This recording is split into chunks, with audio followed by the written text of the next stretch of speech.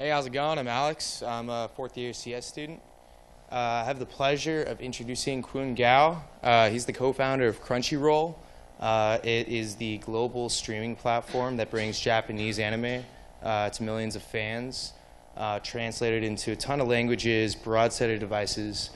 As of last year, they've been able to simulcast 4 out of 5 on-air shows, like literally minutes after they've aired on live TV. And they have over, I think, 700,000 premium subscribers. It's pretty exciting. He's also a Cal Bear, graduated in 2004, EECS, and applied math double major. So, pretty smart guy. Here he is.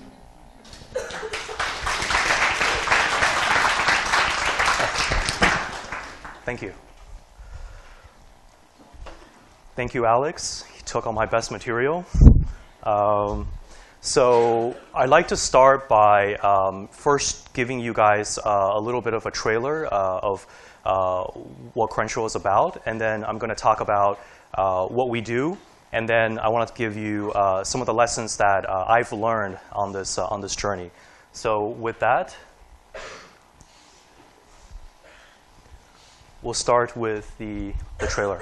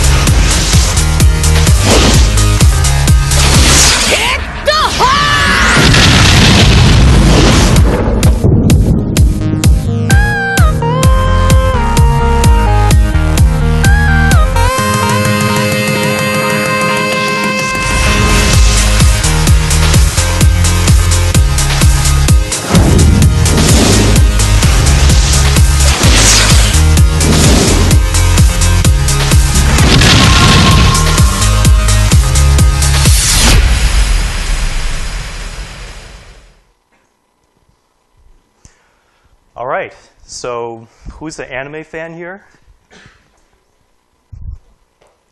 Very cool. Know what anime is? Anybody want to define anime? Really? Are you going to make me do it? Anybody? I see you all eager. Utopia? There you go. I can't really beat that. So anime is, the definition is it's Japanese animation, but it's produced and created within the Japanese animation system. And there's a reason why it's really compelling. It's a genre of content that we're seeing completely explode. We're seeing the millennial audience really embrace animation as part of the general global pop culture of everything else they enjoy, along with other verticals like sci-fi, like esports. There's a lot of reasons I can dive into more of why animation, Japanese anime, is such a compelling content category, and we can talk endlessly about that. So to start, let me tell you more about what Crunchyroll does and who we are. We are about 170 people in downtown San Francisco. We also have a small office in Tokyo, Japan, focusing on business development as well as partnerships and co-production. We're all very passionate about this space, about creating content, about delivering content, and delivering a digital experience for the next generation of premium content consumers. We have a lot of industry expertise from companies that you might recognize. And what makes Crunchyroll special, what makes us really unique, is that we are one of the biggest SVOD companies in the world. We're a top 10 SVOD company in the world. And that is actually extremely scarce. If you look at the subscription VOD businesses out there, there's Netflix, there's Hulu, there's Amazon, there's HBO, and then there's us. And to be able to get to hundreds of thousands of paid subscribers is a very scarce asset. Secondly, we have an independent platform. That means we built and operate our own digital distribution platform. And what you find is that for the people at the very top of the SVOD business, they all own and operate their own digital distribution platforms because that's what you need to be able to be successful at the very top. And then third is today we're seeing a lot of companies want to get into OTT. They might be traditional media companies that are trying to launch new services. But what we found is that it's not really that simple. There's actually quite a lot of growth science behind it, what we call growth science. And it's not just about how do you get viewers. It's about how do you make a premium value proposition that has viewers paying you every single month. So there's an aspect of how do you capture users, how do you convert them into paid subscribers, and how do you retain them over time, manage churn, and so forth. We have a strong set of investors backing us. The Chernin Group, you might not know them, but they are probably the biggest independent media company in Hollywood. And it's owned and operated by Peter Chernin, who is also a Berkeley alum. He used to be the CEO and president of Fox, and he produced such great movies as Planet of the Apes, and he's producing, I believe, New Girl on TV right now. Additionally, we have investment from AT&T and DirecTV. They're now one company. And we have investment from TV Tokyo, who is the biggest anime broadcaster in Japan. So what do we do? We are self-defined, the #1 streaming anime company in the world. We stream into multiple languages within minutes of original TV broadcast. And we really much value our ability to deliver from a technical and product perspective, as well as our expertise in navigating, understanding the licensing that it takes, not just from a content perspective, but also from a relationship perspective with a completely different country. And finally, we think that what we're building is so much more than just content. It's about a lifestyle experience. And to be able to do that, we need to be fans ourselves, and we need to understand the community going into that lifestyle experience. So this is just a very high-level roadmap of where we've been. Founded in 2006 as a Nights and Weekends passion project, and then received initial investment beginning of 2008 from Vinrock. We have formed a subsidiary in Japan very early on. Our thinking there was if we're going to be licensing content from Japan, it made a lot of sense to physically establish an office there to communicate face-to-face with our licensors and our partners every single day. And then we launched a bunch of device applications. We have investment from one of our biggest licensors and the biggest distributor of Japanese animation in Japan. And then later on took investment from the Chernin Group. And then finally, we rebranded our platform to be called Elation, which is our B2B branding for how we grow the next phase of our business. So this tells you a little bit more about how we're thinking broadly about what kind of experience we're trying to build. If you look at the traditional media ecosystem and you look at the new media ecosystem, in the traditional media ecosystem, which most of you probably don't really experience today because most people here don't really watch traditional TV, is you have these big broadcast channels, the ABC, NBC, Fox, CBS, and they're all about breadth. And we think in the new ecosystem, that's really a Netflix and a Hulu. They're trying to be a little bit for everyone, and they're trying to reach the broadest audience possible. Now, where we are trying to be is we think in the new ecosystem, there's going to be audience-focused channels.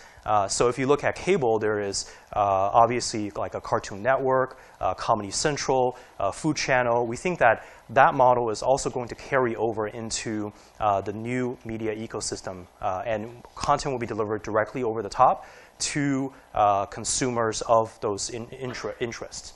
But additionally, we think that that enables a completely new experience that's not possible before. Before, it's all about how do you push content, how do you get people to watch content. Today, it's really about how do you get people to engage. So with Japanese animation, we think content is really the starting point, but there's so much more about that content experience. For example, if you know anime, you'll know that a lot of the animation comes from Japanese manga or comics. And we digitally distribute comics. Within minutes of it hitting newsstands in Japan, we digitally distribute it on our platform. Additionally, we create our own content. We have a very vibrant news service built around everything that anime fans want to read around news. We very much care about community. What you'll find is that we have physical presence at many different conventions, and we think that the new lifestyle experience in the new ecosystem, it's very much not just about content and viewing, it's about participation, and it's about experiencing things. And finally, e-commerce, we believe, is very central to the entire experience. When people watch and they engage, next thing is they want to own. So we're seeing a lot of viewers who start watching a show, then they really love it, they read the comics, and then they want to buy the figures related to the show. And this is all the kind of things that you need to build to be able to succeed as a audience, targeted niche audience platform. This tells you a little bit more about our content strategy. As Alex said, we broadcast 4 out of 5 shows that's on air on TV in Japan within minutes of original TV broadcast. We have a number of popular titles you might recognize, like Naruto, like Attack on Titan, and we are the only foreign company to join the Anime Japan Association of Japanese Animation.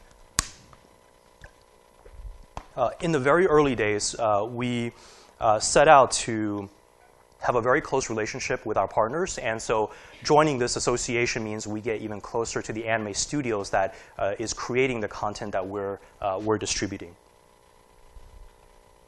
I'll tell you a little bit more about our value proposition. So if viewers pay $7 a month, they get access to the latest shows within minutes of original broadcast in multiple languages. And if they don't pay, that's okay. They can wait 1 week after each episode airs. Then they can still watch with ads and a little bit lower quality. We found that this works incredibly well with our youth audience. We found that recency and access to the freshest content is extremely, extremely valuable. And we've done a ton of testing around the price point as well as the windowing of the content. And what we found is that 1 week is enough behind a paywall to be able to attract a large number of paying subscribers. So we also have a $12 price point. What we found is that with really passionate audiences, you have a subsegment who's willing to go above and beyond, who's willing to pay even more for potentially not much more perceived hard value. They're actually paying for a perceived value of being able to donate even more to what they really love. We are widely distributed on every single platform, with the exception of maybe a Netflix. We have more coverage on devices than any other platform. And I think this really is a byproduct of the very early days. We were primarily a tech and engineering organization. And most of the company was engineers, including myself. And we didn't really have a lot of business capabilities. And so we didn't have a lot of business levers. So the only levers we could really pull on was building stuff.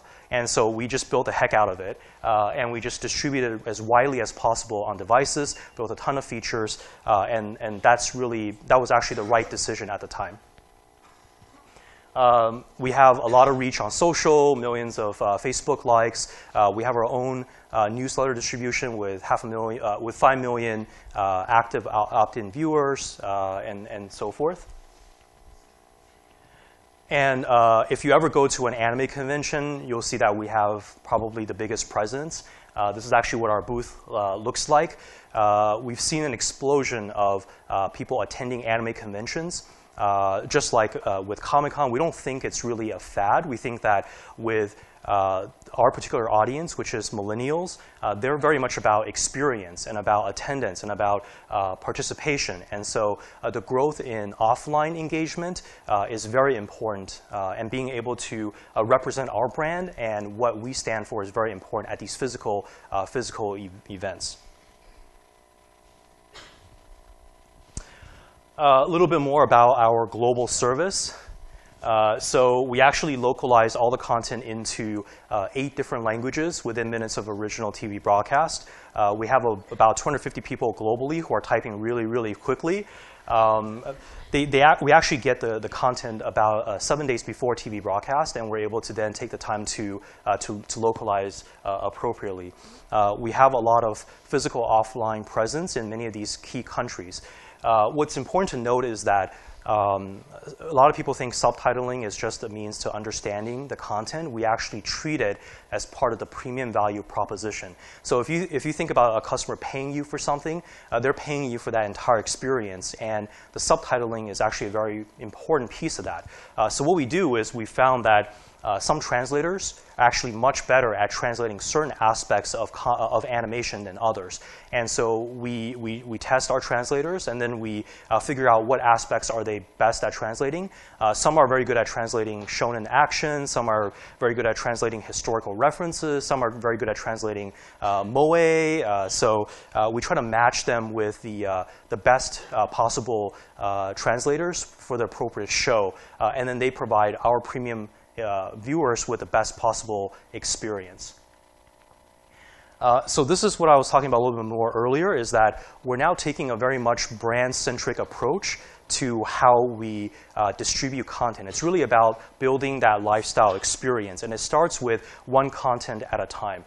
So very early on, I think still many companies do this, is they just want to get the content out there. For us, it's about how do you not just get a piece of content out there, how do you build engagement with that brand? And what that means for us is being able to stream the show.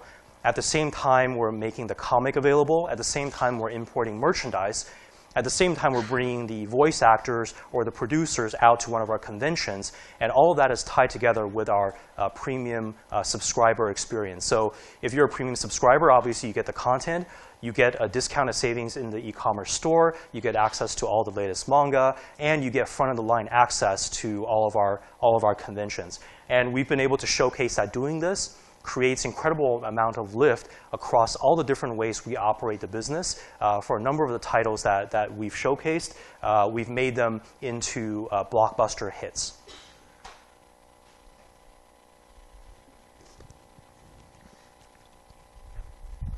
A little bit more about what the future looks like for us.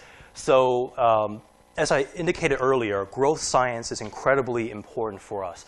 Today, we have hundreds of thousands of paying subscribers, tens of millions of registered viewers, and we've seen an incredible amount of growth. They're using many different devices. They're accessing the content wherever they want to. But I think the next stage for us is really about how do we get really smart about the data that this audience is generating for us. And to be able to do that, you have to obviously own and operate your own platform. This is just a very high-level view of all the tech that's going in under the hood. But what we found very important is that data is going to be extremely critical to the next generation of content experiences. And I'll explain a little bit more why. Continuous innovation is something we truly believe in. And what that gives us is the ability to create a flywheel. And this flywheel is enabled by continuing to invest into innovation. That investment into innovation allows us to get greater scale, and it allows us to then increase the monetization of our users. And with the scale and the monetization, we're now able to then make more money and be able to reinvest that back into more innovation. Until you set up a flywheel like this, when you're a company not at scale, it's incredibly difficult to make the type of investments you need to make to be able to compete with companies that have this flywheel going. So as an example, companies like Google are just incredibly good at this. They continuously to innovate, which increases scale, which then increases monetization, which then makes them more money to allow them to continue to invest into innovation. And the next step of innovation for us is really on the audience analytics and the audience insight. This is obviously very cursory in terms of the type of data we are getting from our audience. We know exactly who they are. We know exactly what they're watching. We know their age. We know a lot of different parameters. But I think what we found really insightful is the more of the psychographic data that we're getting from this audience. And from that, we're able to look at their viewership history and their viewership patterns. We're able to match the content that they're watching, along with micro-tagging of the content, along with qualitative analysis of the content to really figure out, okay, what performs well in Japan, what performs well overseas, what are the themes that perform really well and resonate really well with this audience. So for example, we can tell you strong female leads is actually an incredibly good indicator against the performance of a show. And what this allows us be able to do is, up until now, Japanese animation has been a domestic product created to satisfy a domestic audience. But we're now seeing a disruption in that content creation process. Domestically, Japanese population continues to decline. Domestically, their monetization opportunities are continuing to decline. Their business has always been propped up by distribution of home video. And we're seeing the DVD sales continue to plummet. Now, that actually represents a huge opportunity for us because previously they were making content so that they can go sell DVDs in Japan. Now they aren't making as much money from that, and so they're trying to figure out, okay, how do I make my content more globally accessible for a global audience? And we are the platform that's providing them with this incredible insight and analytics into what kind of content they should be creating to make their product more globally accessible for the next generation of their viewers. And so that's a very quick overview of the kind of things that we're working on and we're thinking about at Crunchyroll.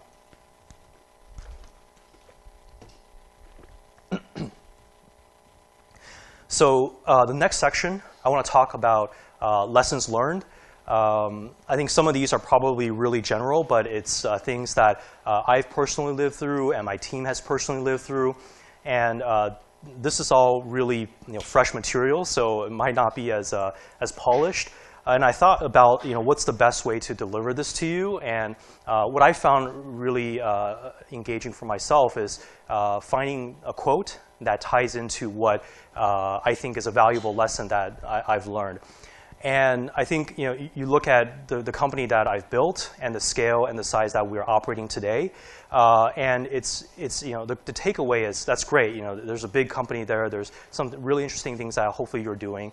But I think it all starts from nothing. It all starts from an idea. It all starts from one person or two people or three people getting together and saying, this is what I really want to do. This is what I want to try. Every company, every $1 billion, $10 billion company out there, it all started with one or two people. And I think that's what you need to keep in mind. And so the first lesson is, I think, is the reason we struggle with insecurity is we compare our behind the scenes with everyone else's highlight reel. I think this really resonates well for me is when you're out there, when you're in Silicon Valley, when you have your own startups, every day you're seeing news on TechCrunch. Every day you're seeing, okay, this other competitor is doing so much better, or why aren't we measuring up? I think what we have to keep in mind is that you see everything, you see all the lows and all the highs, but you only see the highs for everyone else. And so it's incredibly important to have that perspective. And every company starts with just an idea and a few people getting really excited about that to be able to actually want to do something. In the early days, our website looked like crap. And I think actually I took the next 20 different slides from a presentation I did in like 2012. So you get a taste of what a few years ago we were like, and the slides all reflect that. So I think in the very early days, it was really a nights and weekends passion project. we were working day jobs. We were at night going home at 10 p.m. and then coding. Go to sleep at 3, show up at work at noon. Boss wasn't that happy. And then on the weekends, we were coding. And we were doing both the hardware and the software side. Back in 2007, you couldn't buy servers. There wasn't an Amazon cloud. We built our own servers because that was cheaper than Dell, and Dell was really cheap. And we had a lot of different challenges. One of them was even if you buy a server then, you couldn't get enough storage into the servers. So we went really ghetto, and we just plugged a bunch of external hard drives into our servers. And that worked. And I think you could obviously over-engineer your problems. But I think what that really taught us and taught me is vision is really vision without execution is just daydreaming. The most important thing you can do is go out there and actually do something. I think this stops 99.9% of the people out there. They think, okay, this is a great vision. Here's an idea I'm going to pitch you. There's probably 100 people out there with exactly the same idea as you for starting a company, but 99 of them won't do anything about it. So if you do something about it, you're going to be farther along than all of them. This is our org chart in 2007. More advisors than people working. And I think very early days, we were really, really scrappy. What was, worked really well for us is at the time, we were all engineers. We were all building this platform. We were all coding. Video delivery was really new, so we ended up just having the right set of folks to be able to build what we needed to build and ship really quickly. I think you can get stuck into overthinking the problem. You can get stuck into, well, how do I find folks with capabilities? I think at least speaking for the software engineer side of which is my background, you already have all the tools that you need to be able to build all of it yourself. And that's a huge advantage. So you should absolutely go do that. Kun, can you go back to that chart for just a second? I'm curious. How do you know those people? James Hong Jim Young founded Hot or Not. I don't know if you guys are familiar with that site. It's this site where you rate people from 1 to 10 based on hotness. So I guess originally, when I was about to graduate in 2004, I had a choice. I could either take an internship at VMware. This was VMware pre-IPO, so I don't know if I made the right choice. But VMware versus working at Hot or Not. And working at Hot or Not, I knew Jim and James. They're both EECS alumni, and they said, hey, why don't you join for 3 months, and you'll learn how easy it is to go build your own website, to go build your own product. I think if I hadn't done that, none of this would have happened. And so they also helped me introduce to some of the other folks on here, like Max Levchin, CTO of PayPal, Ashwin Aman, who used to run BitTorrent, and then Naval Ravikant, who's founder of AngelList, and then a couple other friends as well. So I think it's having that alumni connection that really helped to bring me to where I am today.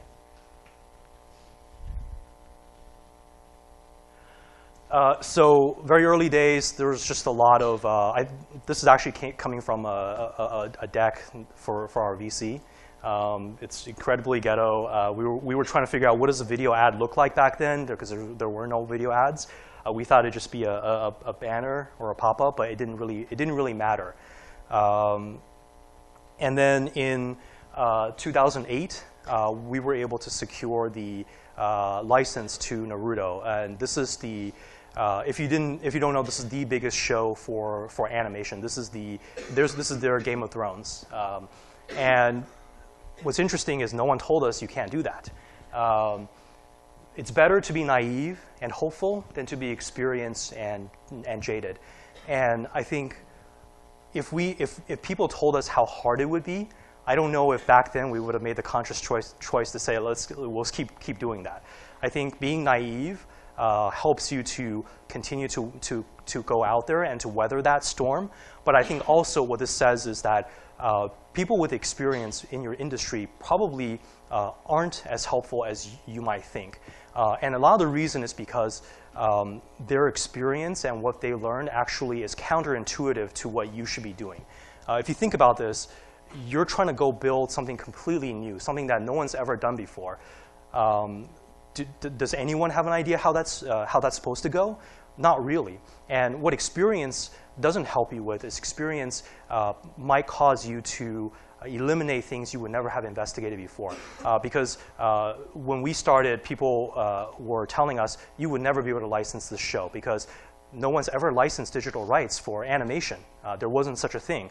Why would they ever work with you? But we didn't care. So I actually went out to Japan after we raised VC funding. And the charter for me was, when we started, we were basically making a YouTube for any kind of content, just because we wanted to figure out how content video distribution works. We shared it with our Asian friends. They uploaded a lot of pirated Asian content. And then we found that anime was really sticky. There was a community around it. The content vertical is really compelling. And when we raised VC funding, I said, OK, let's go to Japan, let's go license this content.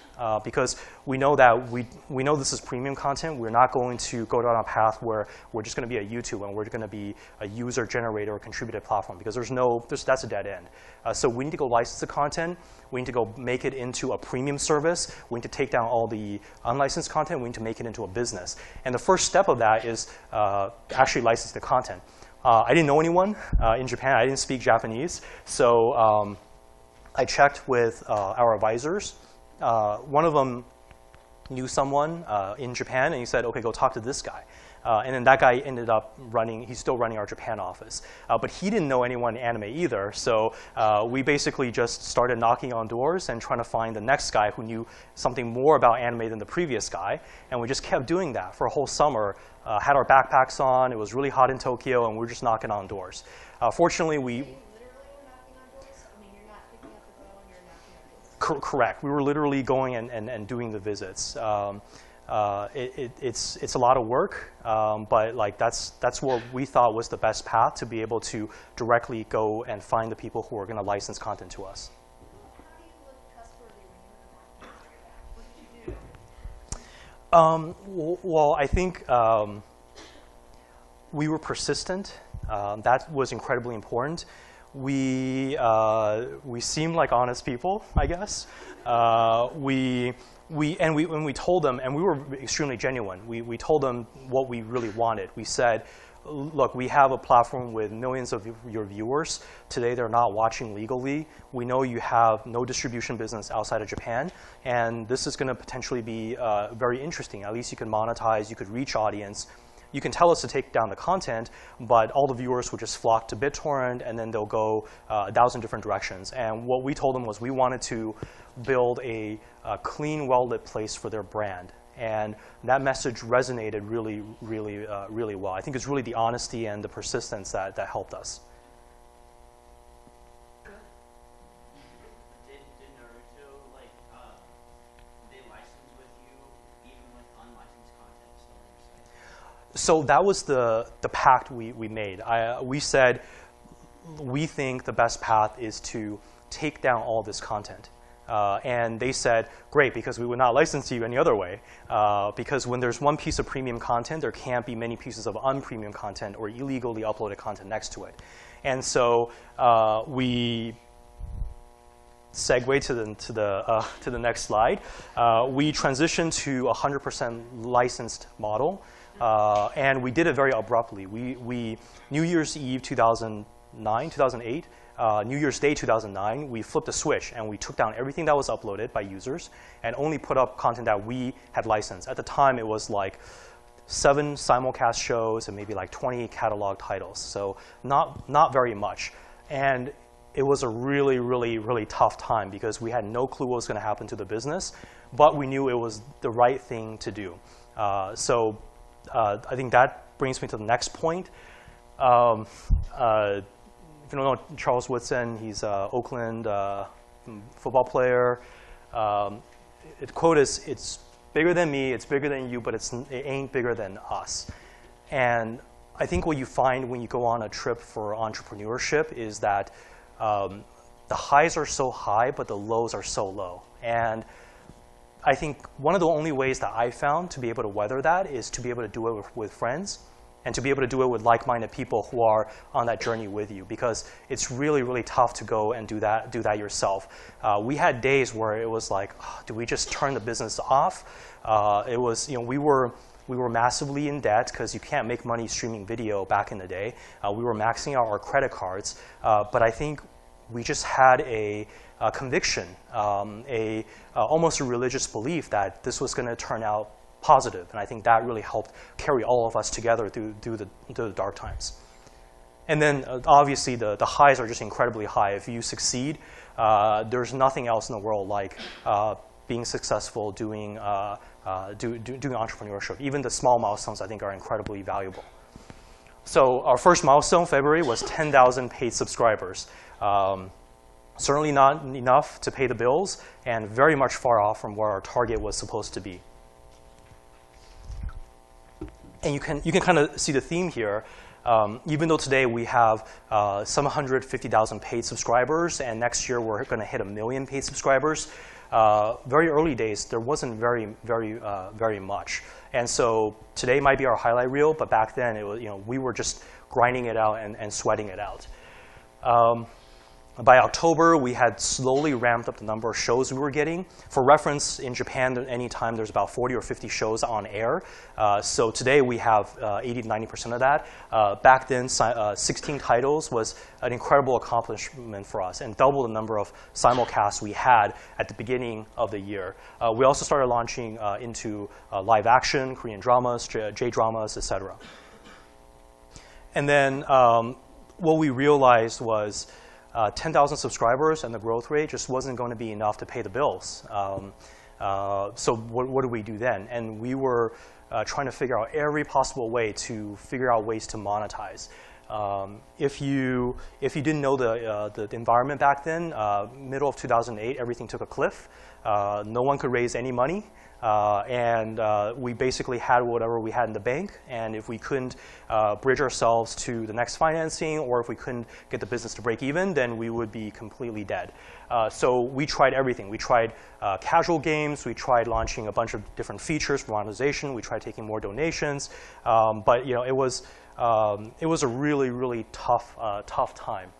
And I think what I found really inspiring is that if this is what you want to do, if this is what you truly want to do, then you have to really believe and love what you're doing, because the tough times are going to be really tough. The exciting times are going to be really exciting.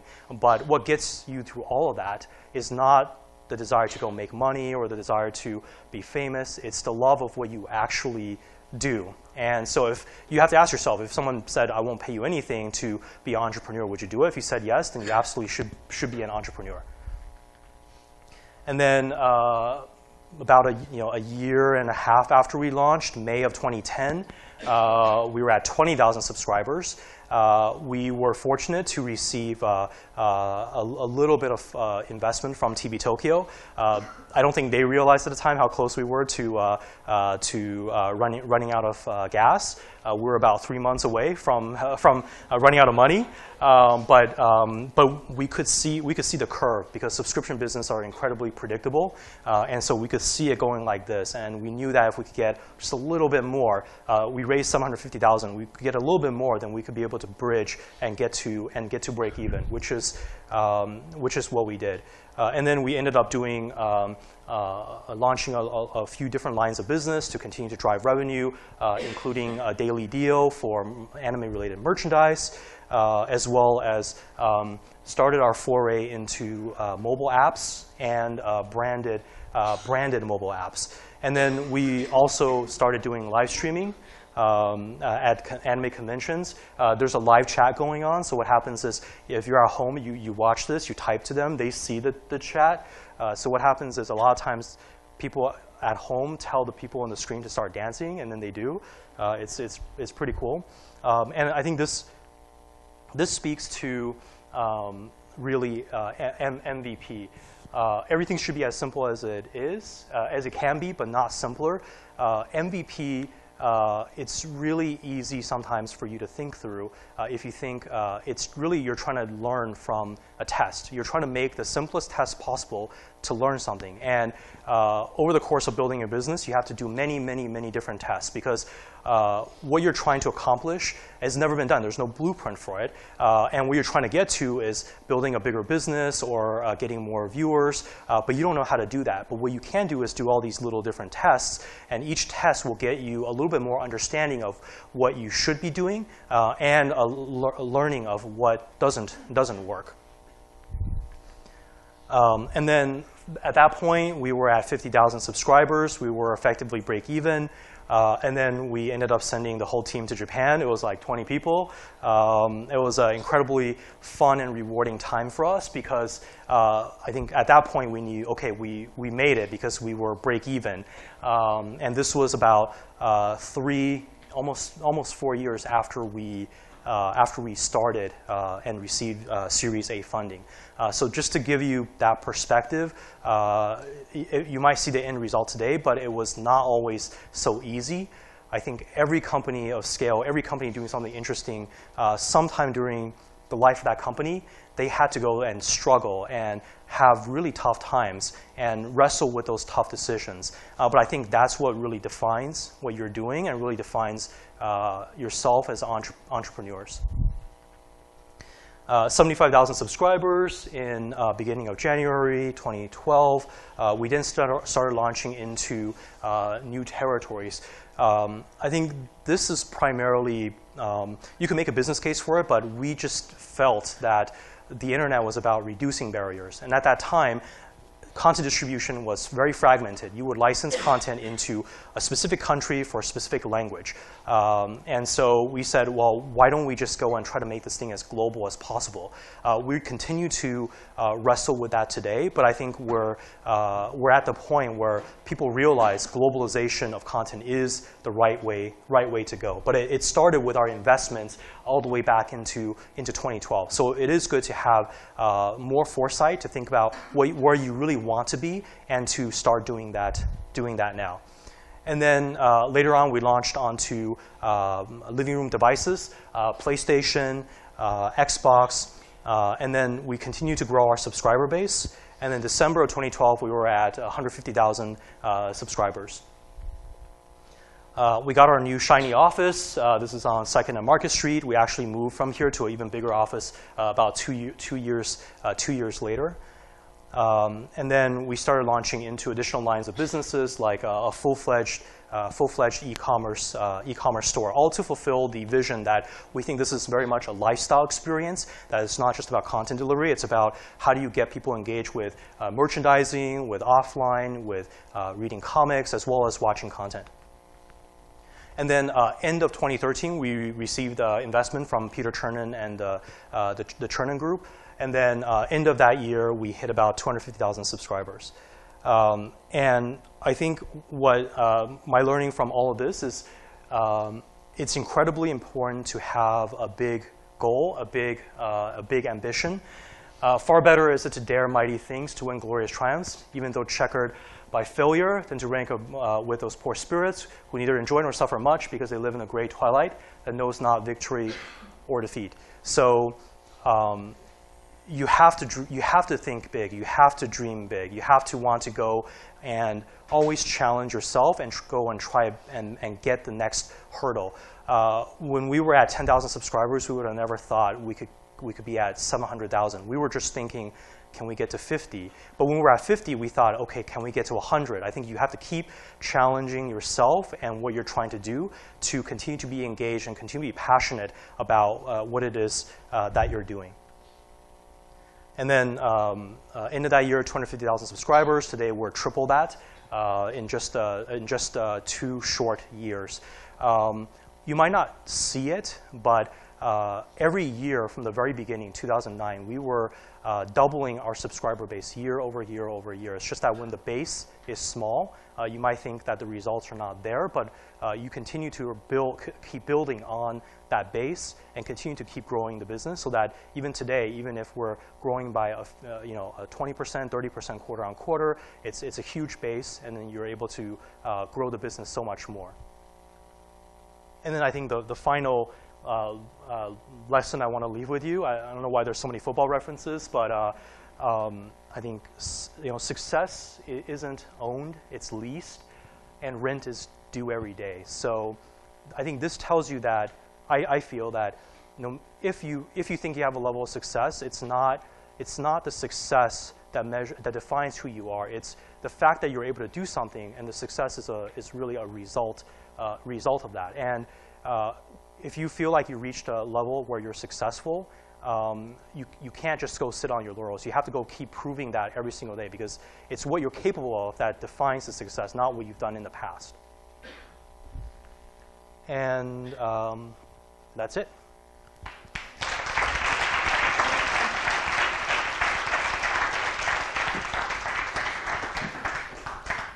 Thank you very much. I mean, if you can't guess, Kun is passionate. And I think few years ago, you were on Quora and you were like, AMA, which I'm so excited because, as you all know, I'm so nerdy. I was like, ooh, what does that mean? Ask me anything. So does that still count? Absolutely. Okay. No hard questions. So AHA, ask him anything. I am Joseph. I'm CS and math major. So I'm very curious about your decision that you take down all the unlicensed videos and put on the licensed one. And did you make any tests before that? And also, how do you deal with the loss of retention afterwards? I'm sure there's a lot of watcher were left because of that. So we didn't do a test because it's really tough to do that kind of test. We knew there were data points in the market. I think if you look back at that time, services like MiniNova tried to go legitimate, lost all their traffic. When we knew that we were going to go down this path and become legitimate, we invested a ton into community and into engagement. We were building a lot of social features, like forums, like social networking features, because we felt that community was going to help keep folks that were on the border to keep coming back to our service. And I think one of the things that we did right very early on is because we were also fans and we understood the mentality of the fans, and it's very much an online community experience, we created an avatar, if you will, a webmaster to represent our voice to the viewers. We call him Shinji from Ava, which is one of the most popular anime. And if you haven't seen the anime, Shinji is incredibly idealistic, but we felt that we wanted to use an avatar to communicate what we truly felt to the end users. And so a lot of our viewers, every few days we would post this Shinji and say, hey, we added new servers, or hey, we released this new feature. And then over time, they began to trust us through Shinji, through our avatar. And then on the day when we flipped the switch, it wasn't just, hey guys, here's, we're going to do the cutoff. We actually communicated with our fans, and we said, look, if you love animation, we communicated as Shinji. If you love animation, then you have to believe this is the right thing to do. That if this is the content you enjoy watching, then there are people making it who it costs them money. It's very expensive. They're putting their sweat and blood and tears into it. Then you have to be part of this community where you do it legally. And so we said, okay, you can pay us a subscription fee, or you can watch for free, which is also okay because we're getting revenue from the ads as well. And so we flipped the switch. Obviously, not everyone stuck around. I think we lost half our traffic within like a month, and then it was a gradual decline for the rest of 2009. but we just felt, that was kind of a proving point, right? If you have the best anime title of all time, you have it on your service, and you have a community, and it still doesn't work, then I think you've kind of tried everything. So we said, that's kind of our line in the sand, and this is what we're going to do. And then, true enough, over time, our traffic continued to grow and get back up. We added more content. We continue to be very direct with our community, and we've been able to build from there. Thank you. So I told people outside that they would get priority, so just FYI, you'll know. Over here, back here. Okay. Are you ever concerned that aggregators like Netflix might ever enter your space? Absolutely, but I think it really comes down to what we think we're building and what we think we mean to the audience and what they're building. In the new OTT ecosystem, we think that there's going to be broad broadcast channels where it's going to be, they're going to mean a little bit to everyone. They don't mean everything to everyone. They mean a little bit to everyone. So these broadcast networks, by definition, have to be broad in terms of what content they curate. They're not going to build the deepest offering for comedy. They're not going to build the deepest offering for esports. They're not going to build the deepest offering for animation. They might have a few titles here and there curated to a general audience taste, but they're not going to go deep. And I fundamentally believe that for the new media ecosystem, there has to be services that go really, really deep into different audiences. And deep doesn't mean narrow. It just means that you're ready to provide a level of experience that is not possible, that these fans love and they embrace. So a broad service would never be able to, for example, deliver a comic. They would never be able to sell merchandise. They would never be able to bring the creators and the producers that these fans love to these conventions. They would never have a engaging social media experience. They would never be have engaging forums. And so those are the things that we really focus on to create a deeper engagement. And we feel like if we keep doing that, then we're doing what we set out to do, which is build the deepest, most engaging possible experience for the core anime audience. Hi, my name is Linda, and I actually used Crunchyroll when I was in high school. So I was one of your very early users, and it's cool to see the company evolve. As a fourth-year business student, I really care about brands and the business aspect. And I'm just very curious to hear your opinion on this question, which is, for customers who use Crunchyroll, what do they want the brand to say about themselves? Thanks. So you touch on a great point, and I think that there's actually a connection with the previous question. We think about the brands in our universe. We think about it as we call it a T-shirt test. So if you really love something, if you really engage with something, you're willing to wear that T-shirt, and because that tells people your passion and your interest. So for Crunchyroll, what we try to embody is we try to bring the entire anime lifestyle experience to fans, and we try to close the gap between people who create content and people who consume the content. And we try to be interesting, engaging. We try to be more edgy. We try to really embrace what our audience values are. And so you'll see people who wear a Crunchyroll T-shirt, but you won't see many people wearing a CBS T-shirt or even a Netflix T-shirt.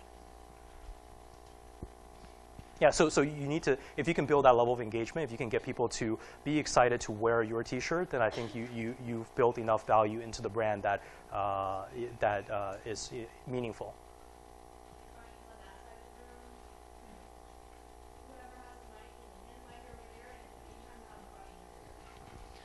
Hi, my name is Chris. Maybe? Yeah. Okay, my name is Chris. And I was curious, you had a startup before Crunchyroll, CodeMobs. What did you learn from the original startup that you're able to implement into the success of Crunchyroll? So with CodeMobs, So to back that up even more, my first startup was actually not related to any of this. My second startup was CodeMobs. And with that, the thinking we had was we wanted to, myself and the other folks who started CodeMobs, we wanted to try a lot of different things. Online video was actually one of them, but we had a few different ideas. And what we thought about was, how do you get an MVP out there and just throw it out there and test and see if you can get traction? And so within CodeMobs, we actually incubated 3 or 4 different ideas, and Crunchyroll was actually the one that took off. So then we took CodeMobs, and then we reincorporated it as Crunchyroll, and then we moved forward from there. But I think the learning there is, again, it's on the MVP point. And I think if at the beginning, it's incredibly important to find fit and audience fit and traction, because I think that's the hardest thing to do. If you can't find that traction, find that fit, I think it's worthwhile to try different ideas to see which ones hit, and then go and build the ones that get traction. We build Crunchyroll, and we continue to invest into Crunchyroll because we were getting amazing traction. We couldn't even keep up with the amount of work that was involved on a nights and weekends basis. And we all ended up quitting our jobs, and then we didn't even have VC backing at the time, but we just felt like that was the right thing to do. But CodeMobs was set up to be able to try a few different ideas, and then find the one that gets traction, and then go build from there. Hi. So I was wondering, how does Crunchyroll and anime streaming compare to Twitch and esports? Because do you guys have a common user base? And I just looked it up. Crunchyroll has a channel on Twitch. So what's that about? Does it have something to do with original content? And yeah, how do your users compare? So we have a channel on Twitch because they're the biggest platform for live streaming, and typically we use that to live stream things we're doing in our office. It's actually more of a pet project. I would say the broader point you're trying to touch on, which I think makes a lot of sense, is that if you look at the traditional ecosystem for content distribution, you have broadcast networks, which are the big TV broadcasters, and then you have cable channels. And then DirecTV and Comcast forces you to get the whole thing. So even if, on average, the American family watches like 10 channels or 11 channels, you're getting like 200 channels.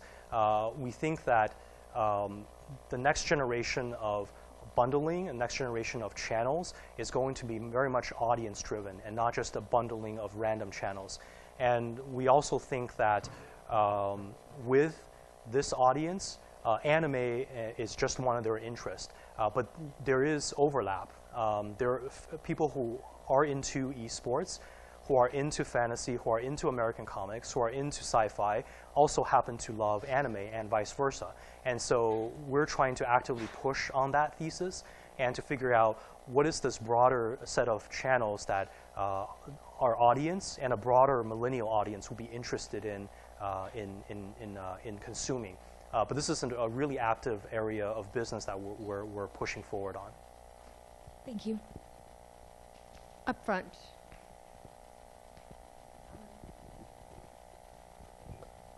And I think unless someone has a burning question, we'll probably stop after this question because I know people would like to do a little mob on the stage. Hey, So make it a good one. No pressure. Hey, Should be on, but it's okay. Talk loud. hey, my name's Jordan. I'm a freshman CS and Econ major. Right now, I actually have my own project I'm trying to start, but I'm struggling with finding your initial user base and actually being able to get users at first. How are you able to do that? And how are you able to branch off from your original narrow focus on that user base to actually build a product? There's a lot of different approaches you can take. I think on the business side, what you can do is you can do a lot of research. You can try to survey. You can try to figure out, is there an audience that would consume your product? I think what I found works for me is I try to build something that I personally would use, because I know there's at least a use case of one. And hopefully, if you make it good enough, hopefully there's other people like you who would want to use the same the same product. And you know, sometimes I think that's that could be a great approach. Sometimes it might not be, but I think that's just what works well for me is find something you personally would use and try to build that thing. Actually, investing in stocks is the same way. If I don't personally use it, I don't actually invest in it. But I feel like if you're building it yourself, you need to have that understanding of the user at the fundamental level. And the easiest way to do that is to be the user yourself. Thank you so much. So I wanted to thank you so much for your time. This has been fascinating and just fun to watch your journey and fun to watch you having fun. Thank you. Thank you.